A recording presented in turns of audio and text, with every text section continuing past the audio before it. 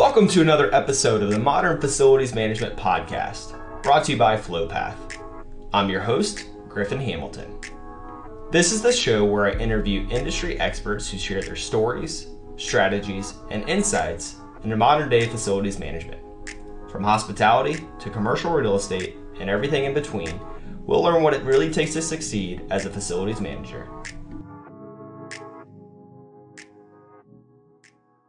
Welcome to another episode of the Modern Facilities Management Podcast, brought to you by FlowPath. Today's guest, I am pleased to have Angela Spangler. Angela, how you doing? Doing well, thank you, Griffin. Well, thanks for coming on. And I know we've got a lot to talk about. We're going to dive into what you guys are doing at International Well Building Institute and the Well program over there. But before we get into the depths of that conversation, I want you to tell the audience a little bit more about who you are and how you got into the industry. Absolutely. So Angela Spangler, I've been with the International Well Building Institute for about 4 years now. Prior to joining the IWBI, I was actually a professional ergonomist. So I spent quite a bit of time working with facilities managers and health and safety professionals, and I worked spanning both the healthcare and the commercial office sector. And one of the things that really kind of piqued my interest with IWBI was that it was bringing together all sorts of different fields, whether that was traditional ergonomics or workplace design or change management or any type of policies that was really aimed at making people healthier. So it's been a wild ride, but it's been really fun, and I've been there for about 4 years now. Very cool. So over the last few years, I'm sure you've been through a lot of changes with your organization. And so let's go into that, because I know there's been a lot of conversations about what you guys are doing. I know I was connected with you after I read Healthy Buildings, and that really piqued my interest in what you guys are doing. So yeah, I guess walk through from day one 4 years ago up to now on just the changes you've seen, the evolution of the organization, and we'll go in a little bit more depth from there. Totally. So from day one, we were the premier certification system for healthy buildings. We've actually been in the industry since 2014, and our primary product is the Well Building Standard, which offers the Well certification program. And that was developed over 6 years of research with leading scientific organizations, leading medical practitioners, building architects, designers, and we essentially brought together all of these leaders and said, you know, given everything that you know about health and the human body, and then given everything that you know about buildings and design and the performance of space, how do we optimize buildings to really support human health and well-being? So when I joined, I was spending a lot of my time, really educating people on the value of healthier buildings. Why is it important to have clean air? Why is lighting important to our sleep-wake cycle? How do acoustics impact your ability to focus and actually achieve the task at hand? And it took us about 6 years to get to our first 600 million square feet of real estate. And over the past 2 years, we've seen an absolute shift in attitudes and perceptions on the understanding of the importance of healthy buildings. So we're actually in almost 3.5 billion with a B. Billion. And we've been seeing projects registering at massive scales over the past 2 years, anywhere from 1 million square feet a day in the early 2020 up to 2 to 5 million square feet a day now. And it's been really interesting just to see the shift, right? Like, I'm not explaining why air quality is important anymore. Now I'm explaining different policies that can support mental health, or different programs that can help ensure that buildings are healthy and safe and easy to reoccupy. So it has been quite the shift, but it's been a rather pleasant silver lining of the past 2 years just to have that fundamental understanding that healthy buildings are actually important. Yeah, and a point I wanted to go over was just this shift in the conversations that you're having. So when you first started, what was that like, having a conversation and bringing that front of mind of what a healthy building is? Because I can imagine it was you're kind of getting that side eye look of like, what are you talking about? Versus now, as you mentioned, that just being, kind of part of our world. So what did that transition look like from those types of conversations? Well, so fortunately, we've always been lucky to be on the shoulders of giants, one may say. The sustainability movement was one that really brought a lot of familiarity to building certification programs. I'm sure many of your listeners are familiar with LEED. LEED traditionally focuses on planetary health. WELL kind of came onto the scene and said, yes, and. Yes, it's important to have buildings that are sustainable, that are going to give back to the planet, but also how can we start to optimize key decisions around design, our policies, our operations to really support human health outcomes. So many times when I was introducing the topic of a healthy building certification, I would always ground it in a traditional sustainability certification. And we'd talk about many of our top clients are actually simultaneously pursuing LEED and WELL. And we develop tools to start to show exactly where the overlaps are between those systems, because we know that the health of our people and the health of our planet are absolutely linked. Yeah, and that's great that you guys are working alongside one another, because I would imagine that would be the first objection that you'd have. It's like, oh no, we're all set, we're LEED certified. But to your point, it is just that next layer and really focusing on a different component of the building, and that is the occupants and the health and safety of the people in it. And with that, and covering various industries, you're talking about different individuals going from the corporate organizations where we're going in as professionals and employees of corporations, and then going into K-12 schools where you're talking about the youth of America. And so with that, how have you guys transitioned or evolved from the different industries that you're working with and types of buildings that you're working with? That's a really great question. When we started, we primarily were focused on corporate offices, but it became really obvious that healthy buildings are important everywhere, obviously, and also that we need to protect our most vulnerable populations. So our team kind of took this effort to start to develop sector-specific expertise. And I'm actually glad that you brought up K through 12 schools, because that's been one of my focus areas for the last couple of years. And when you're talking about the importance of air quality in schools, it's to help improve cognitive performance, right? Like, you want to make sure that there are no distractions from the physical environment that are going to take the student's attention away from the lesson at hand. So we started to really tailor our content and make sure that we could easily justify why healthy buildings were important for all different populations and all different space types. And we've started to see really big adoption, of course, in offices where adults spend most of their waking time, but then also in multifamily residential units. So you want to be safe at your workplace, and then you want to be safe at your home. And then you think about your kids' school, and then you think about the gym that you go to, or the movie theater that you frequent, or the airports that you're flying through. And we've got clients that actually span all different sectors and all different industries, even down to the industrial sector, where you think there might not be many people who are actually working within that plant. But from an organization perspective, we've really had this mindset shift about protecting everyone who interacts within that space, whether that's your customer, whether that's your employee, whether that's a visitor, all the way up through thinking about policies that might impact the people working at various components of the supply chain. So we're really taking this shift to really focusing on how to create healthy organizations, either at the individual scale, the building scale, or the entire organizational scale, where companies can start to put all different types of buildings through our programs.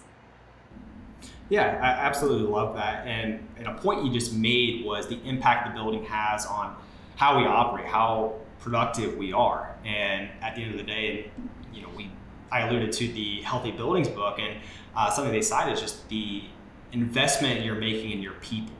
And that being one of the largest, if not largest, investment of a business. And so making the most of your investment, it really does start with the building. And so if I'm a facilities manager listening to this and it's kind of eye-opening on the different components you laid out of the noise, the lighting, and air quality, what are some actionable steps I could take to get to that step, working alongside well? Absolutely. So we actually have all of our products available on our website, wellcertified.com. And I would encourage all facilities professionals who are tuning in today to go on the website and just start to do like a gap analysis of how do you think your building would stack up to these criteria within WELL.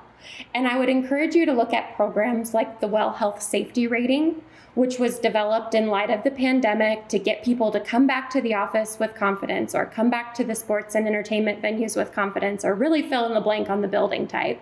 But that's really organizing strategies around things like cleaning and sanitization, air and water quality. There's a HR component, so the policies that govern the people within the space, emergency preparedness programs, and then truly how you're communicating these interventions to the building occupiers in the future.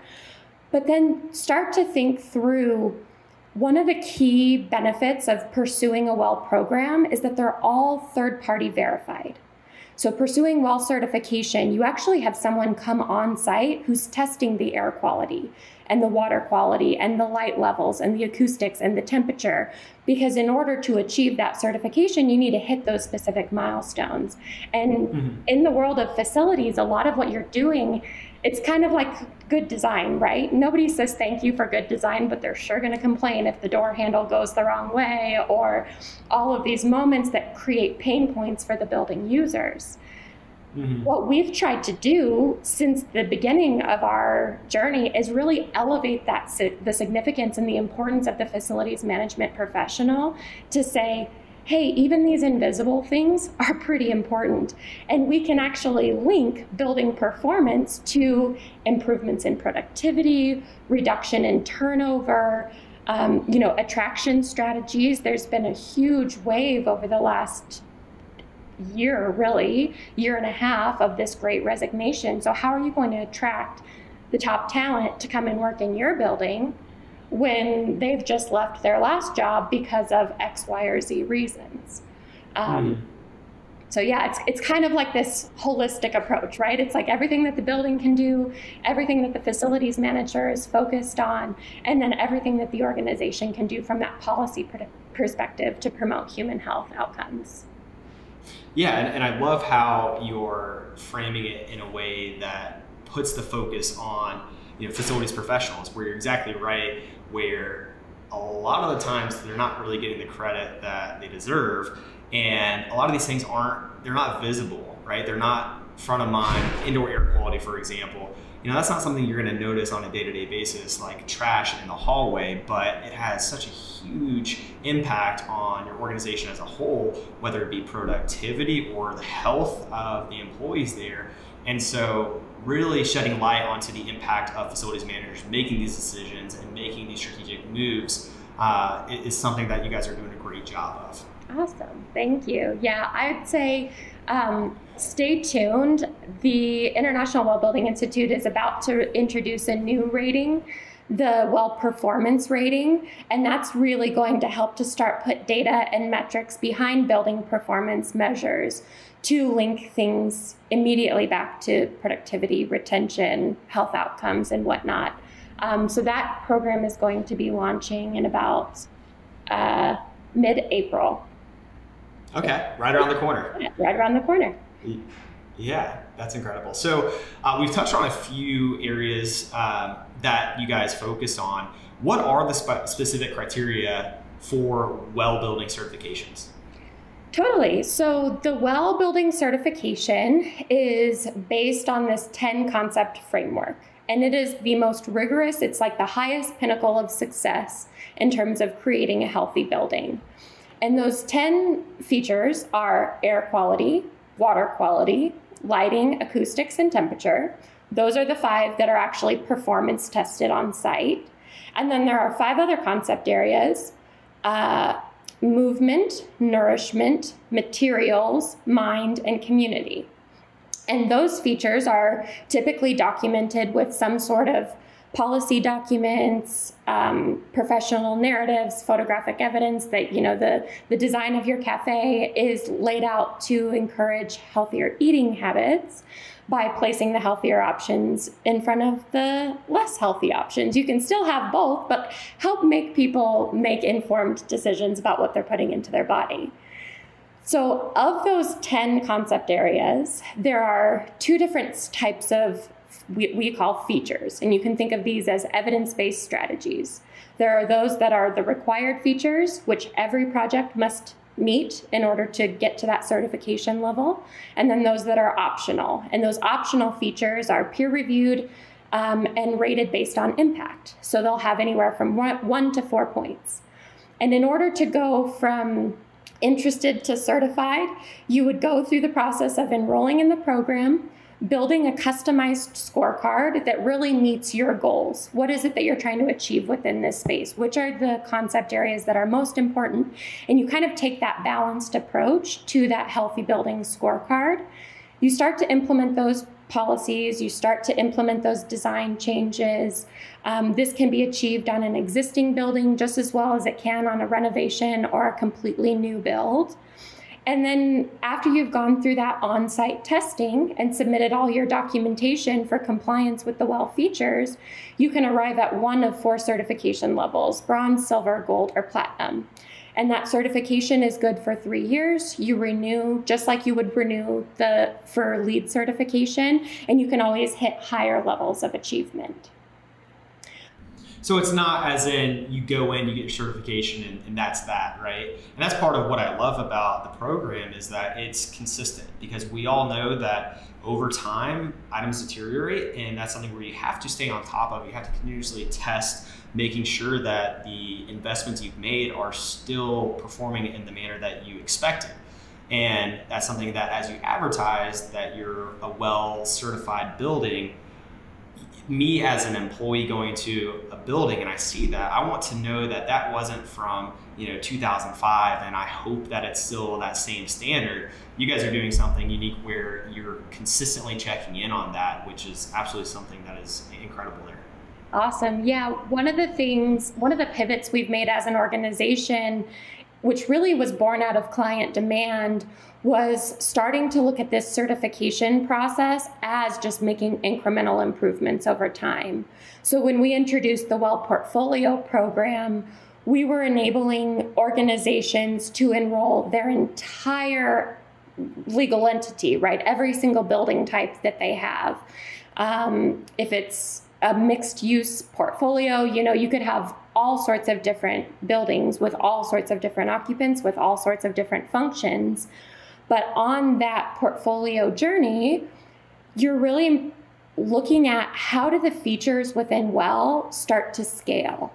When we're talking about like a cleaning policy or a cleaning protocol, if you're using the same cleaning vendor and they have the same standards across a majority of the portfolio, that's a feature that you can document once, earn across your entire collection of buildings, and start to work your way towards a higher portfolio score over time. So we introduced that program back in 2018. We've seen great success with it. Whether clients come in through pursuing one of our ratings, which are more limited in scope and kind of quickly responding to a subset of issues, or whether they're coming in from that big portfolio program, the idea is really hitting those continuous moments over time and making the incremental change and then celebrating the accomplishments that they're achieving along the way. Yeah, that's great. Is that a newer program?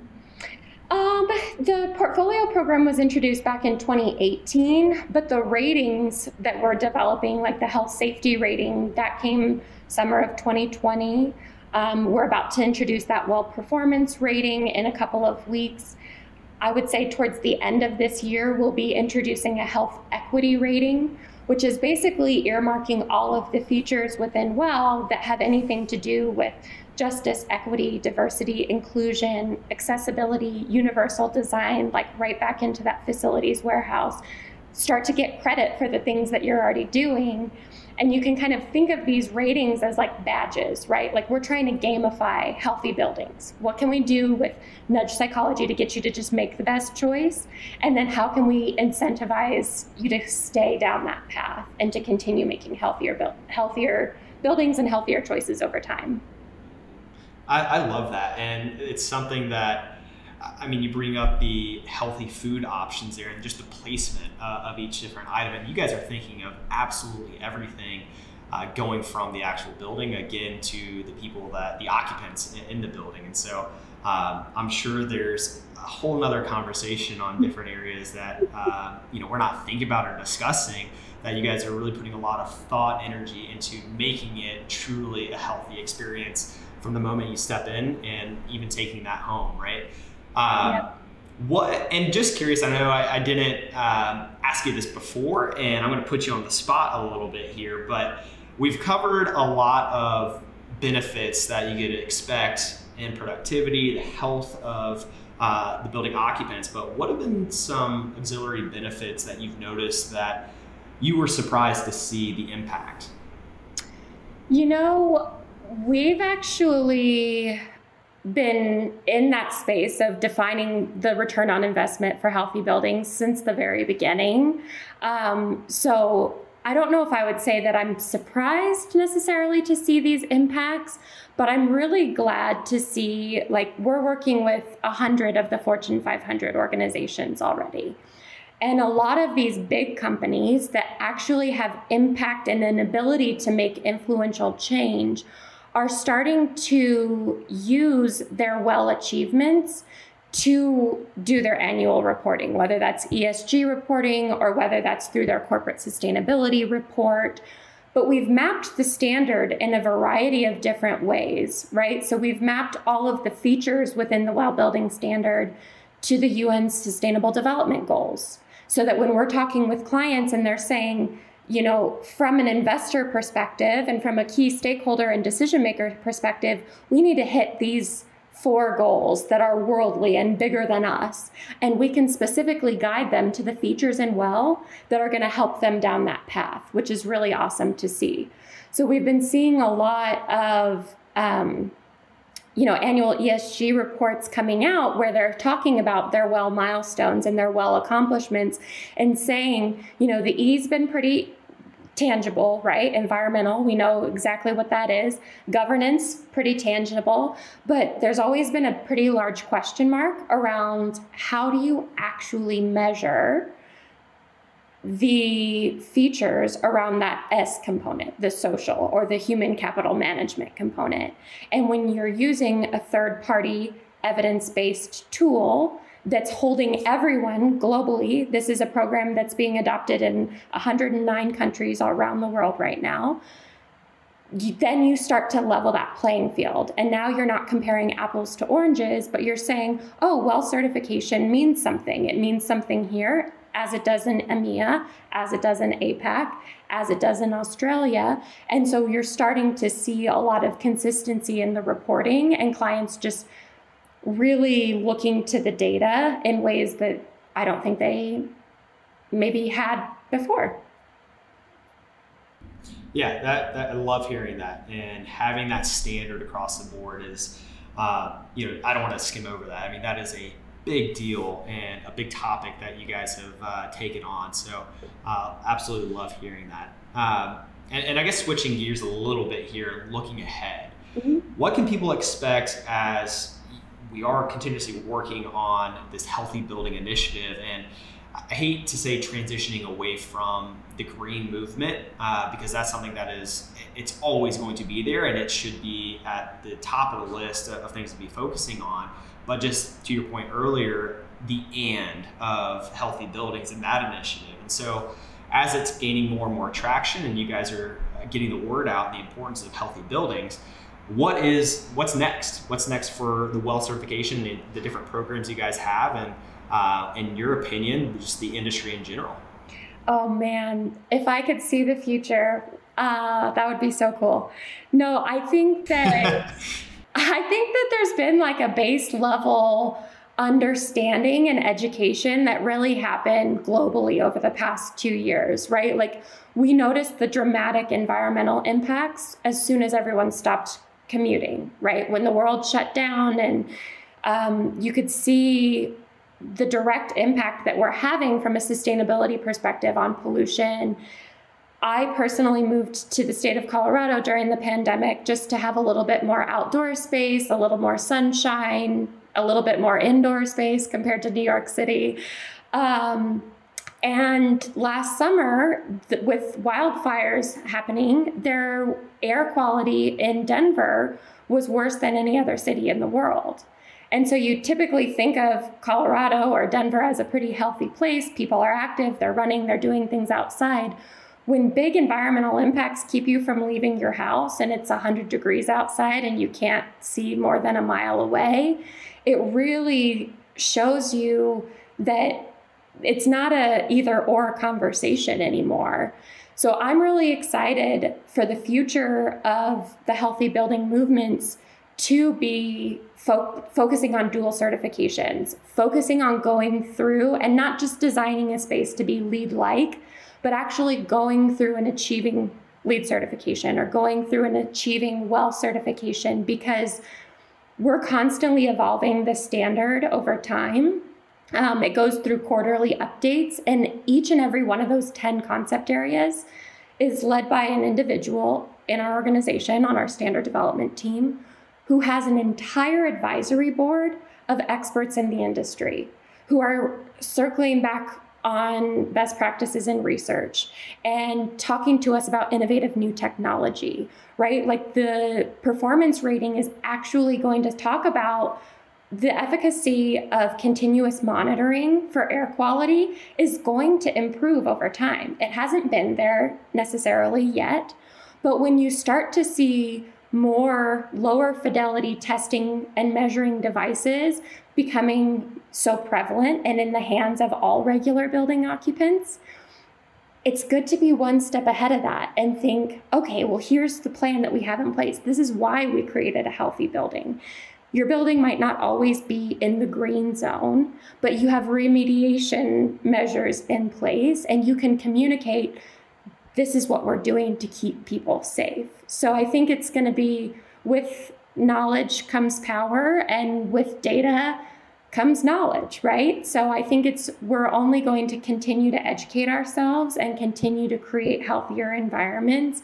And I think it's going to become the norm so much more. Like, it's going to be demanded more than it ever has. When you look at that growth curve, just in terms of certification rates, like, we're in that hockey stick moment where it's just going up and up and up and up and up.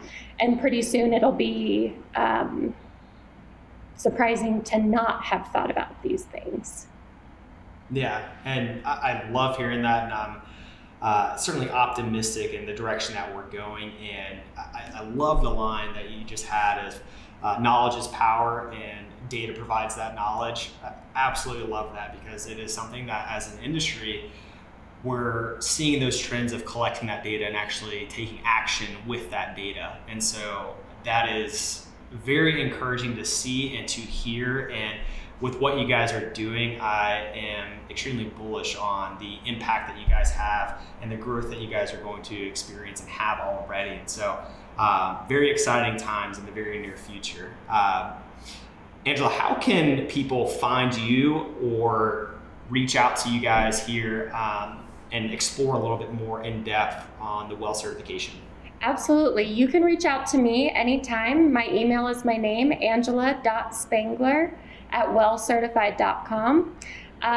Or you can reach out via the website, wellcertified.com. We have our standard available with all of the references and citations. We have really helpful guidebooks and program overviews. We have information on how to get started in your WELL journey, whether you want to take that next step and pursue the health safety rating on your collection of buildings, or whether you want to dive right into portfolio.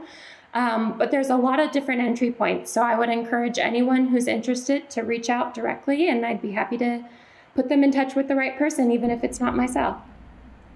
Yeah, absolutely.